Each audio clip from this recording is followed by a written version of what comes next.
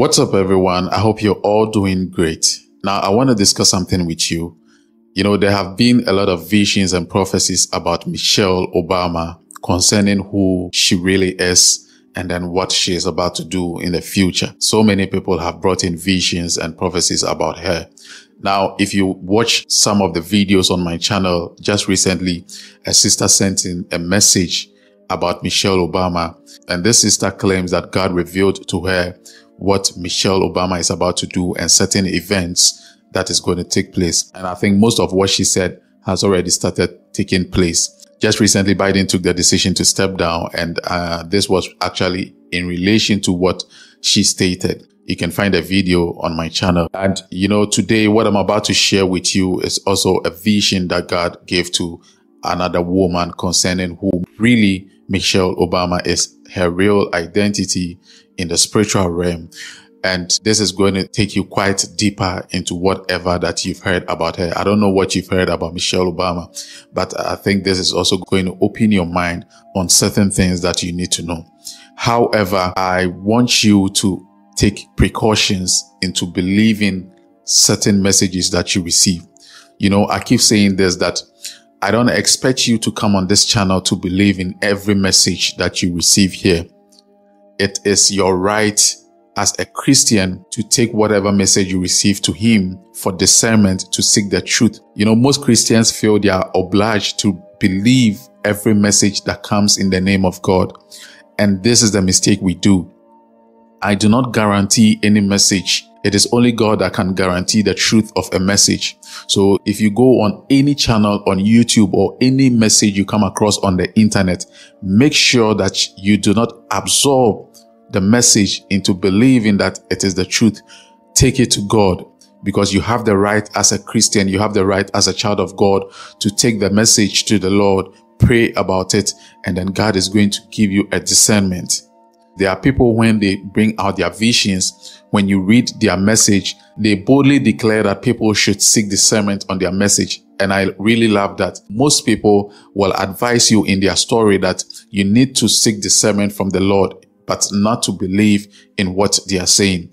And when I receive such messages, I feel very glad. And then it prompts me to share their message with you. Okay, so that is the best thing you need to do by seeking discernment from the Holy Spirit. Okay, so I am going to read this message out the same way it was sent to me, and no part has been taken out and nothing has been added to it. So just pay close attention as I proceed with the reading.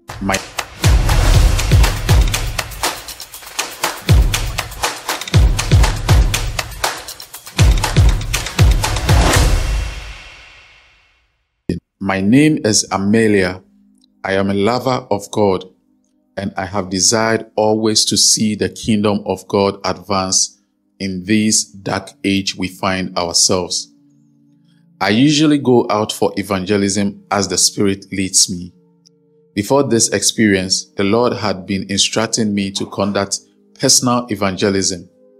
Most times when I am coming back from work, while on the bus, I talk to people about Jesus, and I thank Him for the grace He had made available to me and the souls He had drawn to Himself over the years. On the 26th of March, my shift had just ended at work, and I was so tired. Immediately I got home, I felt my eyes grow heavy. So I just thought of resting for a while before getting in prayer that night. But unfortunately for me, I woke up the next morning. You know that feeling when you feel very sleepy and you tell yourself that you're going to sleep for a while and pray, but it didn't work out because you woke up the next morning. It's funny, but I asked the Lord to forgive me because I chose sleeping over praying. Now I am going to go straight to the point why I am here. This is what I saw. Do not take my words for now, brothers and sisters. Just test my spirit from the Lord, just to be sure of the truth. Maybe I might not have received this from the Lord, but I personally know within me that the Lord gave me this. Something strange happened. In my sleep, my surroundings and everything around me began to change. and I felt a sharp shift in my consciousness. It was as if I was being drawn into another planet. I tried to shake off the feeling, but it was impossible. I was no longer in my room this time. I found myself on a massive ship, and I didn't know where it was headed to. But its size was so big. The sea around us was turbulent with a storm so great that it tossed the ship violently, making it difficult to keep me in position. Now, during the storm, I suddenly saw a ladder leading straight down beneath the sea. The ladder was fixed and stable, unaffected by troubles by the storm. Despite the raging winds and wave, it didn't shake or sway. I thought it was going to lead to a place of safety, so I felt an urge to climb and descend the ladder. And as I descended, the storm seemed to fade away. Eventually, the ladder ended at the door of a grand hall. This place was very big, just in a new location. But I did not know that I was in a marine world. I was lost. I was alone outside the building. As I stepped inside, I met a grand coronation going on. The place was full of only men. I did not see any woman among the gathering. One could feel the reverence and sacredness in the atmosphere, making it clear that this was a spiritual event. The audience were glowing and radiating, most of them resembling angels, although they lacked wings. Only those conducting the coronation had wings. What got me confused was the fact that they were not in white garments. They were all in three colors: red, ash, and black garments. It was difficult for me to understand if the gathering was of which kingdom. At the center of this ceremony, I saw Michelle Obama, and she was the only one among the crowd that seemed to be a woman. I couldn't find any other woman among them apart from her. And it was like she was being coronated to a rank I couldn't quite comprehend. The only other person who looked human was the husband, Barack Obama, standing beside her, joining the spiritual beings in celebrating her. The atmosphere was one of pure joy, as if her ascension to this spiritual role was a great occasion for all present. Now, as I stood to watch them, she stood up with a scepter of authority given to her. She began to walk towards the passageway I had used to come inside. But this time, it wasn't a ladder. I saw a stairway. She followed them gradually, her husband by her side, ascending step by step on the stairway. In the dream, they were able to make their way up. And upon their arrival, I saw so many people greet Michelle Obama with great respect and admiration. It was clear that her presence had been transformed by the spiritual elevation she experienced. Everywhere she went, people accorded her with deep respect, recognizing the increment in her spiritual status. In the dream, I was now on a new footpath. The location was still unknown to me, and I was following a man in a purple robe along the footpath. The man told me that where I had just come from and what I had just seen was only a glimpse of a much deeper reality.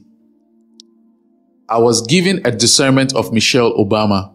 The man told me she is not who I think she is. Her true nature and role extend far beyond what is commonly perceived.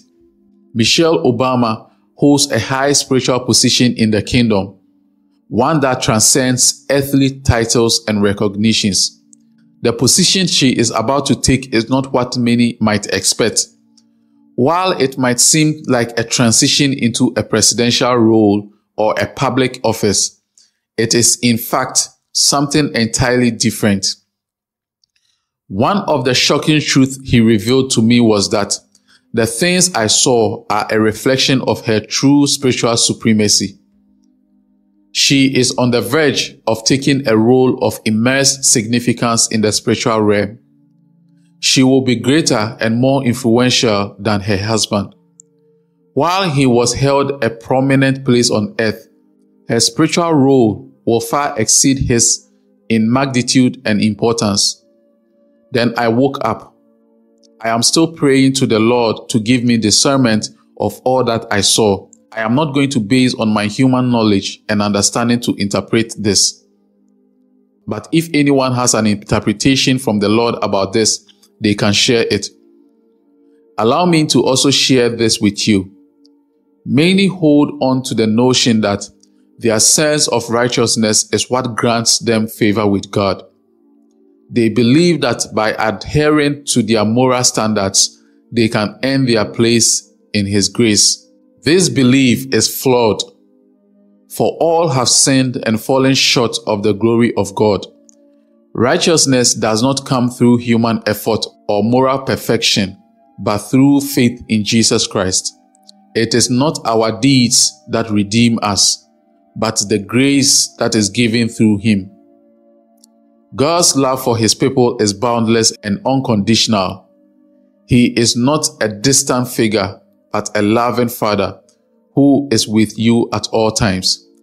He desires to fill your heart with His love, to offer comfort and to guide you through every trial. People need to release the burdens of self-righteousness and pride. We must embrace the love and grace that God extends to us. His love is not contingent upon your ability to meet certain standards, but it is given freely and abundant. There is a need for sinners to turn to God in prayer and to invite Jesus into their hearts. This is not merely a ritual, but a heartfelt decision to accept His grace. Let us always read the Bible daily to understand His teachings and get baptized as a public declaration of our faith. Seek out a Bible-believing and Spirit-filled church to find community and support in your spiritual journey. God's love is real and personal. He longs for you to experience it deeply and intimately. We must receive grace and let His love transform us and walk in the assurance that we are cherished and forgiven. Now back to my dream. I feel it is important for all believers to pray in this current season. It was clear and powerful directive that felt as if it had been into my very soul. I understood that these prayers were crucial not only for personal lives, but for our nation as a whole. It is essential that we as believers come together into prayer to seek God's will. We needed to pray for guidance, strength, and discernment so that His plan would come to pass in our lives and our nation. Thank you very much.